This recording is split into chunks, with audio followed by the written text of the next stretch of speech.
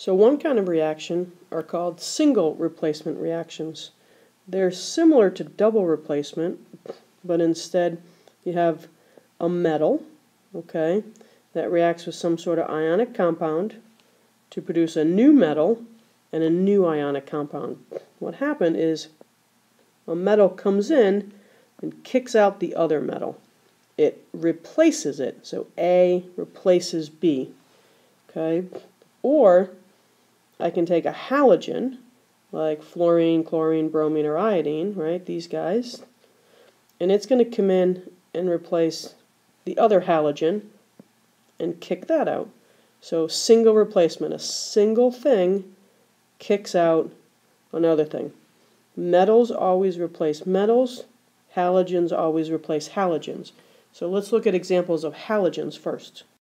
So let's say I have fluorine plus sodium chloride. The fluorine is going to come and kick out the chlorine. Okay, so it makes Cl, but remember all halogens are diatomic. And then it's going to make another product with Na and F.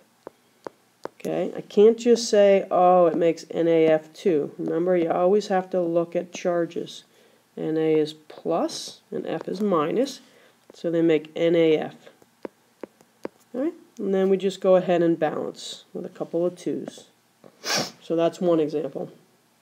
So, unfortunately, there's a trick to this. You can't just throw any halogen in and have it work.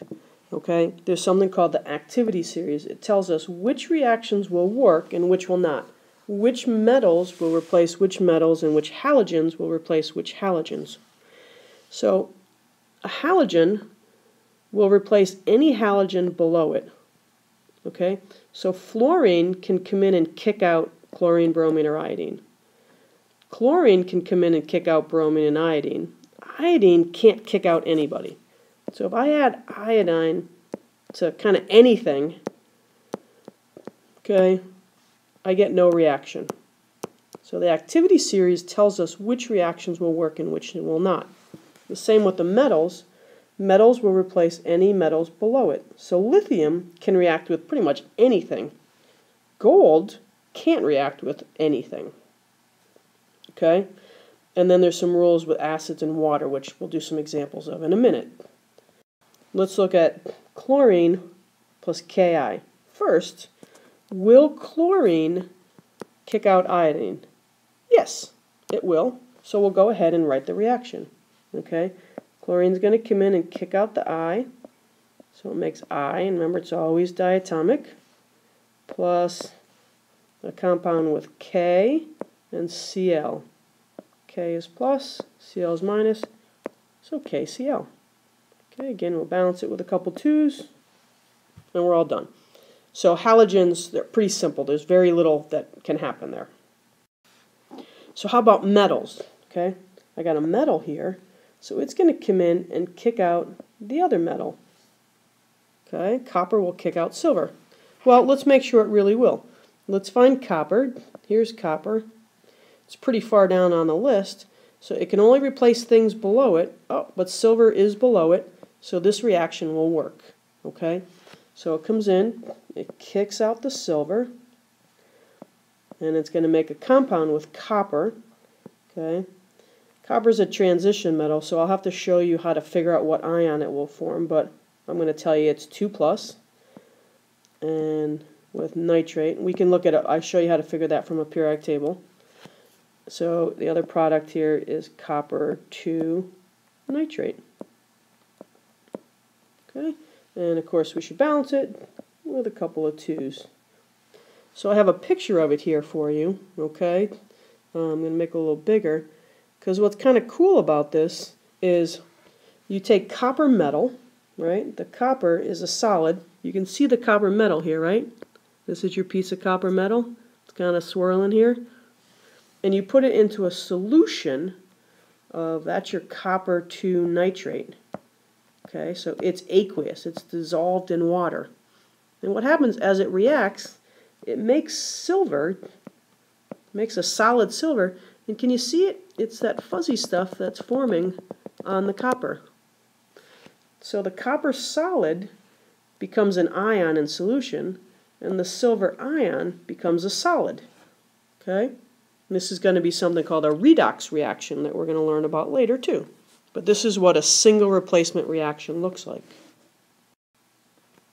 So, aluminum wants to kick out copper. Before we do any work, let's see if it will. Here's aluminum, and it will kick out anything below it, so this should work. Okay? So, we kick out copper, and we make product with aluminum and nitrate.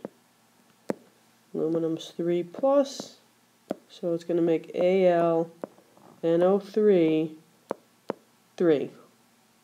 Okay, and then the trick is just going to be to balance it. Okay, we're going to need a 2, and a 3, and a 3, and a 2. Okay? Okay. Now metals can also kick out hydrogen. You'll notice hydrogen is on this list. Okay? So there's some rules here. They're listed at the bottom. Metals from lithium to sodium will replace hydrogen from an acid and water. So these guys right here will kick hydrogen out of anything, acids or water. Alright? These metals right here will only replace hydrogen from acids. If you throw them in water, nothing happens. So let's find zinc. Alright, where's zinc? Oh, here's zinc.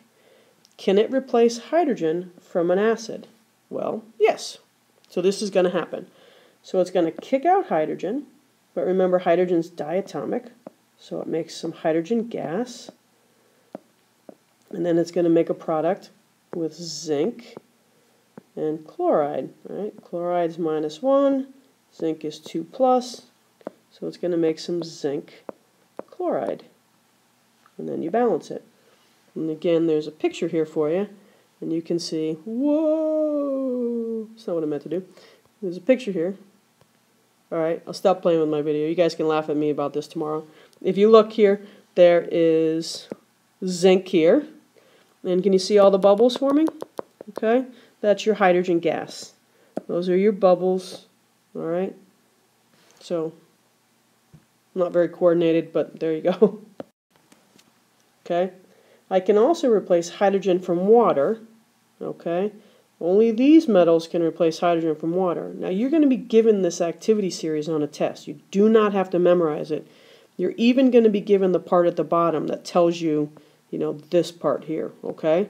So you don't have to memorize any of this. This whole thing will be given to you, all right? So will sodium replace hydrogen from water?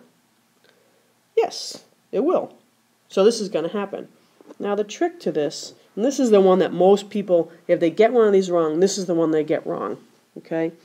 Because what they want to do is they want to kick out the hydrogen, okay? So they kick out the hydrogen, and then they say they make sodium oxide, okay? Because they get the O left. Unfortunately, this is just wrong, okay? What you have to do is you have to think of water as H and OH, okay? So I'm going to write that down below. Because what the sodium does is it comes in and kicks out the hydrogen to make H2, but then there's an OH left. So we get a compound, Na plus and OH minus, so we get NaOH. Okay, so the most common mistake is to accidentally write that, but this is the product. Alright, and then we have to balance this. Oops, that doesn't go there, just kidding. It goes there. Okay, so those are single replacement reactions, and those are going to take a little bit of practice.